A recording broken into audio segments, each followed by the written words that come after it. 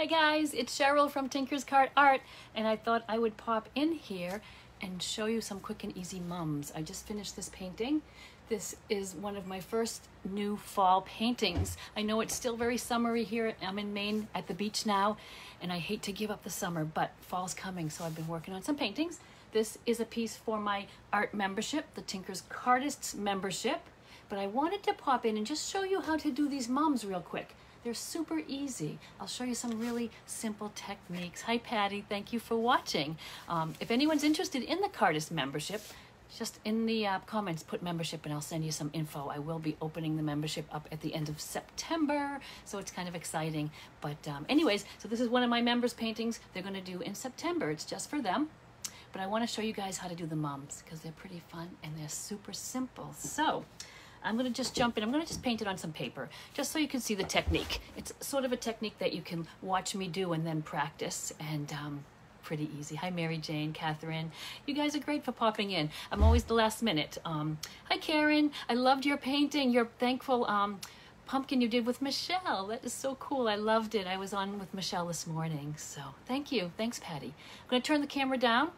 You'll go upside down for a second, but don't get too dizzy, and then I'll show you what I'm working on. So hang on there, and we'll try to get it the right orientation for you. I'm just doing it on paper, like I said, and I'm going to pull you up on the computer so that I can see any comments and whatnot you might have, and I'm going to make sure that we are that you can see me. I'll probably have you upside down. Let's see, you're sideways, it looks like. Hang on. Okay, I'm a little delayed there, so let me make sure that you guys are the right direction. Tell me in the comments where you're watching me from. Tell me in the comments if I'm sideways or upside down. Hey Mandy, nice to see you guys. And I keep being sideways. Let's try this. Let's try that. I won't start until you are the right way. And all I've done is painted on my paper here. I'm still spinning because I'm a delay on my end on my computer. And now I've got you, but you are upside down. So we'll do this again. You guys have such good patience for me because this is always an issue, me turning my phone the correct way. Anyways, I just put a little bit of a green background here on my paper. I don't want to paint the mums right on the white of the canvas or white of the paper. I want something behind them. You can see on this that there's leaves behind here. I would paint those first and then pop my mums on top. Easier than trying to paint something in around them after you've done them. But for practice, just put some color on your paper or on your canvas or anything. So it's just some green, it's a couple shades I've put on there. It's pretty much dry. I'm going to do, actually I'll put my painting up here so I can see it. I'm going to do a purple one, kind of a white one, and then a yellow. This technique you can use on any color mum. You can just use your base color of the color that you want your, what you want your mum to be. So for instance, on the white on white is not going to show up. So I started those guys in a kind of a blue-gray. I'll pull this over so you can see me mixing. So I just took a little bit of blue, black, and I'm going to take some white.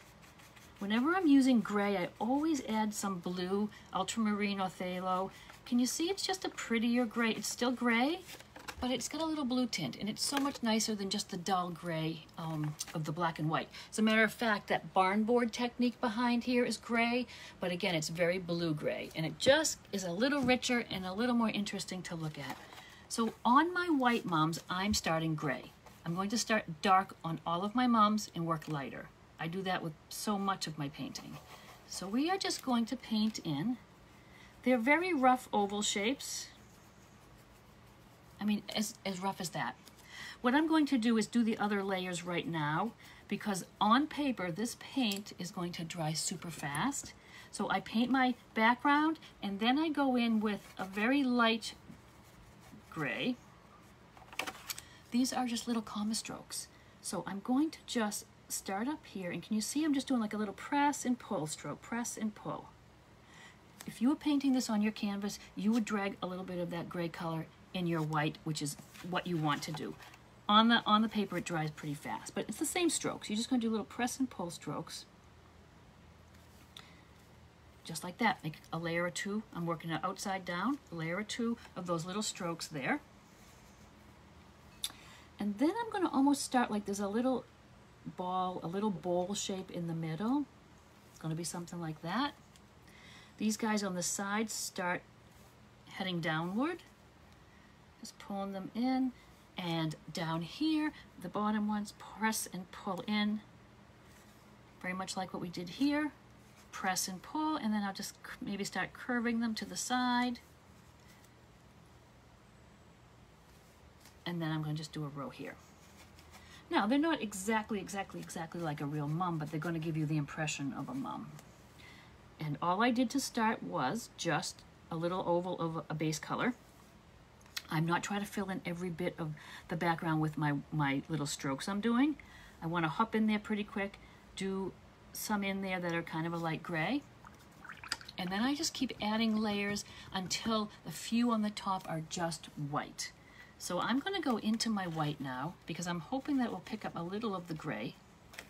And I'm doing the same thing. I'm not going right over the strokes I made. I'm not positioning them in any particular way. You just randomly pop them in there. They might cover a stroke you made. They might go in between a stroke you made. They might, you know, I am not calculating exactly where they go. I'm just doing that initial row like I did.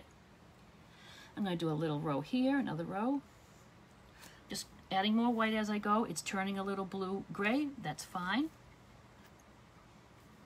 And then I'm going to do this little bowl shape I've got here. These little guys are fun on the corner because you sort of just poke them out there. Can you see it's forming a little mum kind of a flower? And then down here, I am doing the same strokes. You can see some of the dark through. You can see some of the light blue-gray strokes through. And I would let that dry. At the very end, we'll go over all of the mums we've made and give some nice white strokes, just here and there, not everywhere. And like I said, you're having to work a little faster here on the paper than the canvas. You would have more time. You could probably do 2 or 3 ovals of the background color, go right around and put your little white strokes without it drying so quick. But where we're drying quick here, I'm just going to do a few, do a mum of each color just to show you how I do that. Any questions, put them in the comments. Hi, Karen.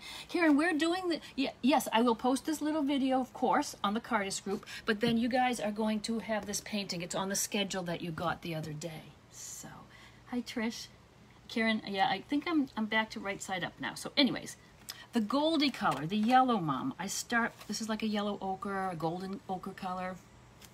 Again, I just roughly do that ovally shape. I'm going to go in and taking a little of the regular cad yellow and some white maybe. I just want a lighter shade. I don't want to go into white on the first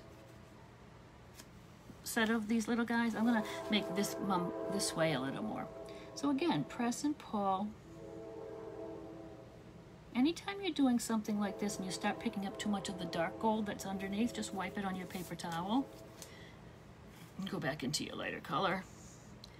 You can vary up the way these go a little bit, but basically it's these first row on the back edge, then a little second row. They can even get a little tighter in the middle if you've got that little mum with that little closed center. And you can even start here with them opening up. And this is the stroke that I'm sort of using. I'm pressing and pulling, pressing and pulling. Pressing the brush down, you get that little pod shape there, and when you pull it up, it gets a nice thin line, and that's just the little shape you want. Press and pull, press and pull. And then I'm going to follow the same direction for these. And I'm going into white and yellow on my palette. It doesn't have to be mixed perfectly. Isn't it fun when some are lighter than others? And now I'll go with just my white. I'm going over these guys again, not, like I said, not purposely in any special spot. I'm just doing those little strokes. Another row. I do want to see some of that gold behind. I'm not trying to fill out every little bit.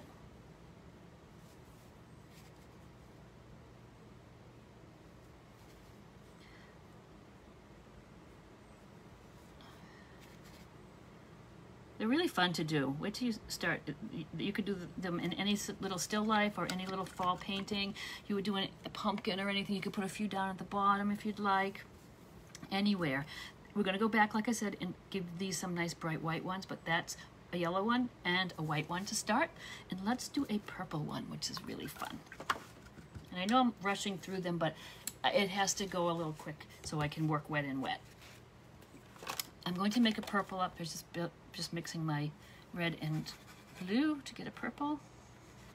I have a million purples in the jar, but I have to say, when I mix up the two primary colors and get this purple, it's really a nicer purple. I really like it. It's nice and dark. And I'm doing the same sort of thing, a rough oval shape. And I'm going to hop right in and just do a lighter shade of that. So I'm going to mix some white with that purple to get a lighter shade. Same strokes. Press and pull. A little straighter here. I get a little curve to the edges. Can you see I'm extending out over the oval I painted? I don't want to do it, you know, right inside perfectly there like little soldiers. I want them to be really kind of random and rough. Another little row. And look at the colors. See, I'm not mixing up a perfect light shade of purple. I have a little red, a little blue. It makes it more natural on the piece, on the item you're painting, or the flower, that it varies a little and is more just random and natural. And let me look at my guys. Yeah, I pretty much go ahead on the same sort of a, I'm gonna do these guys, another row there. Start these fun ones that poke off from the sides. Karen, good idea. That's why I like to put these little blurbs on for you guys, because you can practice a little element of the painting, and you'll also have it as reference, and you can use it on all sorts of different paintings as well. So that's the first row. So we've got the dark background, lighter shade of it, first row. Now we'll go with some white. Even though it's just white, it's going to pick up some of the purple. It's when these three dry that we will hit them with some nice bright whites. And now I'm going back and see, I want that purple to drag in there. I want it to pick up the purple. I don't want it to be perfectly white. I want a few white petals later, but just a few, random, not a whole series of them. So this is nice when this is picking up the purple.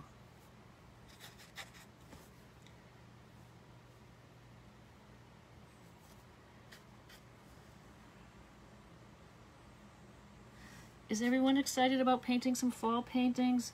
I'm not excited about fall yet. I do love fall. I can't wait for the crisp air and the apples and the pumpkins and all that business, but I'm still in summer mode. But I do not mind painting some fall right now. What's your favorite fall subject? Anyone have particular things? Pumpkins, or I love Halloween more even. Witches and scaredy cats and all kinds of fun things. So, okay. Let me look at what those look like on the video, because sometimes it gives you a good clue when you're looking in a mirror with your painting, or take a picture of it, or the video. It really is interesting for me to see. So there they are. There are our mums until we add our little white highlights. So let it dry. And I'll show you some quick and easy flowers if you'd like. Just going to use my flat brush. This is probably like an 8 or something. It's just a synthetic flat. And a fun, quick way to do some leaves, especially if they're just peeking out from behind, is I'm going to take, I need a dark green actually. So we get it, let's mix some blue and get a really dark green here. Maybe a tiny bit of black. I don't have my dark phthalo blue, which I love. But we're just gonna get, you need a few shades. So we got a dark green, a regular green for the leaf. I might use white as my highlight. I'll try some with that light green. It's just a method I use with a flat brush, loading my brush with the color of the leaf. So say the leaf's going to be this. Actually, let's make it lighter so it shows up on our background here. So I'm getting a little bit of a green on my brush. Taking one corner and just dipping it into the dark.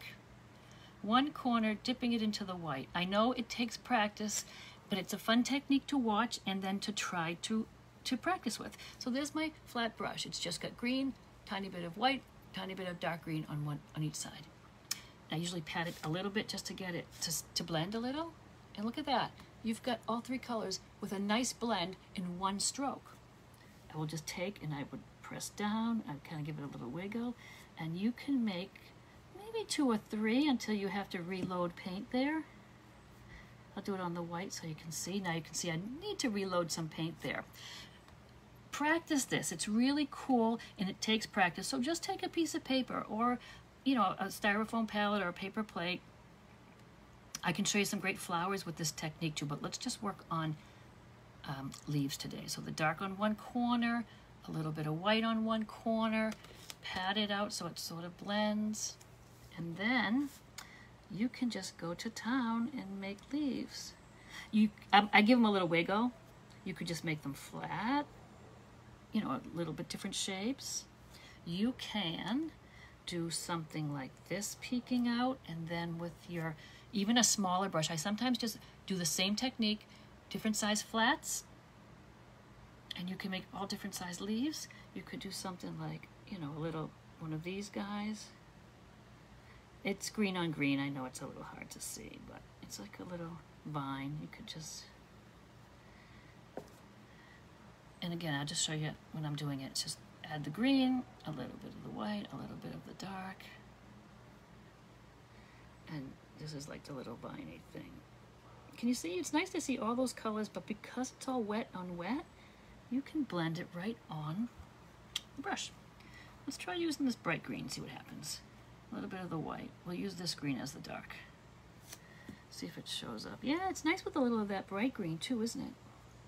They're great for peeking out behind any kind of flowers you want to make. I like it with the bright green. I'm going to do them on the edge so you can see. And again, it's just a press and a pull. So you can press and pull to the side if you want. Press and pull. I'd love to see you practice this and show me some of your practice pieces. And if you need help getting it, let me know. I could come on again and show you that.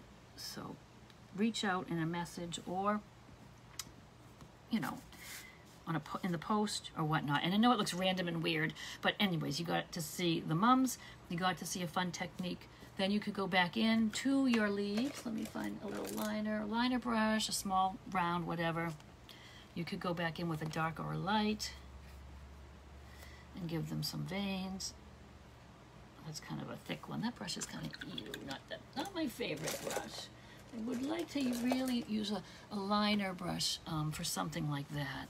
And always, when you're doing a detailed bit like the little veins, always add a good bit of water to your paint. Thin it down. If it's more like ink, you'll be happier. It will it'll flow nice for you, and you can make some nice veins. Light touch. So not like, oh, I can't paint a thin line. Get the proper brush. Get the paint the proper consistency and a light touch. If I was to press down, look, I'm not going to get a thin line. I'm hardly got any pressure on my brush. It's very light touch, very light, and even as I'm doing it, I'm lifting it right off the page to get a really nice thin line. When you get that paint thinned down nice, you can do quite a few leaves at one time, putting those veins in. See how quick and easy you can do that? Because the paint is thin. If the paint was not thin, it would drag and you wouldn't get a nice, you can even, actually it's starting to drag a bit so you can kind of see it. And as I go, every few strokes, I'm adding a little more water there. Okay, the only thing we need to do to finish these guys up is the brighter white that I was telling you about. And again, I'm not going to repeat all of that. I just want a few of them to be brighter. So let's see if I can find some white that I haven't contaminated with all my colors. And it's just here and there. I've picked up some blue, of course. Hang on. So, just a few here and there. Feel free. They look nice when you pull some way out over the edge and in. So it's a little more irregular shaped and not just a perfect little oval or a perfect little ball shape. So I just go here and there and put a few. And can you see? Now the white ones really make the ones we did already go back a little bit. These are coming forward because they're so bright. But you're really seeing how, those few in there, tuck them in. You can really see how building it up from the darkest to the lightest really works for you. And it looks like they're pretty white, and you'd say, oh gosh, they are white already, but put a few in that are really bright. You'll see the difference. And you could go a little heavier if you want on this one because it's white, and I know he's looking very bluish, but I believe he still reads as a white mum.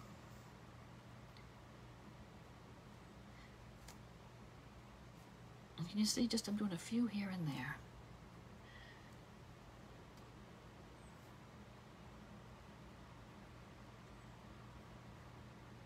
So I don't know.